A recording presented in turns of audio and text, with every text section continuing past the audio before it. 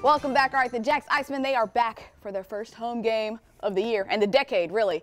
They're taking on the Brampton Beasts at the VyStar Veterans Memorial Arena this Saturday, but there's a lot happening off the ice this game, too, and here to tell us about it is Alex Reed. So glad to have you on again. Thank you for my hat, by the way. Oh, not a problem. And obviously this weekend, a lot of people get their hands on these hats. Oh, yeah, I love these things. All right, so before we dive into the game that's happening this Saturday, big thing that happened right before the holidays, the teddy bear toss. Yeah, it's one of the biggest games of the year, and it was such a great night. We had a great crowd on hand, and we collected over 11,000 teddy bears. I mean, it was just a sight to see them all rain down onto the ice, and of course it all goes to charity here locally. Yeah, 11,000 teddy bears. 11,000. What was the goal? The goal was 10,000, so we did over 11,000. I want to say 11,700, 11,300, around that range. But we beat the record, so now we set the bar high for next year's game next December. So, but it was great, and our fans were awesome, and everyone came out and put some smiles on some children's faces this year, so they were getting some gifts this season. Definitely. Now I got to say, I remember I think the number before that was 6,000. We came close to doubling that number this year. Yeah. So hopefully we'll double it again come December. So let's talk about the game this Saturday. What is happening?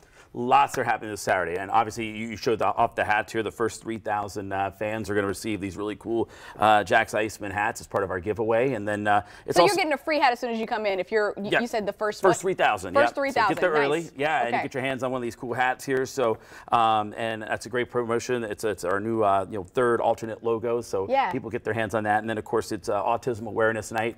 The team will be wearing specialty jerseys, then with proceeds of the jersey auction, as well as a portion of ticket sales on our website will go towards autism charities here locally as well. So it was a big hit last year. And then, of course, we have a big surprise announcement, let's say, coming up in the first intermission. So there's a lot to be had here. And it's the first game, as you said, of the decade, let's say, of 2020. We're really excited about it. All right, now you said a big announcement, Alex. Yeah. Can we have a hint? Don't worry, it stays just between you and me. No hints, no hints. I don't want to be that guy. I can't. You got to come to the game to find out the announcement. But what I can tell you, though, about the announcement is it's something that I think fans will be happy about and excited about. And then, of course, it's good for the city of Jacksonville as well. Oh, okay. So it's a big announcement. Big announcement. I can't wait. First intermission. There you go. All right. So you're going to have to be there for that. Where can people get their tickets?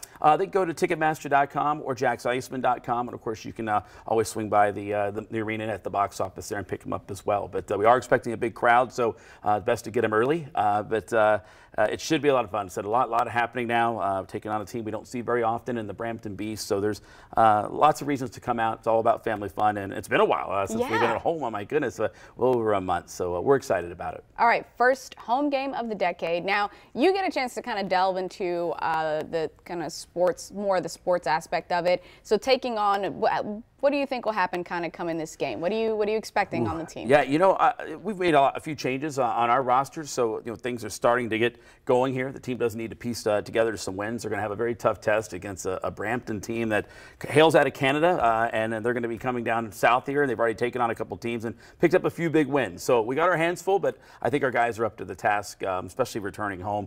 And in fact, now as we're in 2020, majority of our home games are going to start getting going here. So there's going to be plenty of opportunity for the team, for fans to catch the team, and for our team to actually be at home playing, because we've been on the road mostly the first half of the year. I love it. So this game is really going to set the tone for the year. We got coming in with a big challenge, but I think we can take them on. And if not, you're going to get an awesome hat and a great time at the game. Yeah. And it's all going to a good cause. Of course, you can catch this information again on our website at firstcoastliving.net.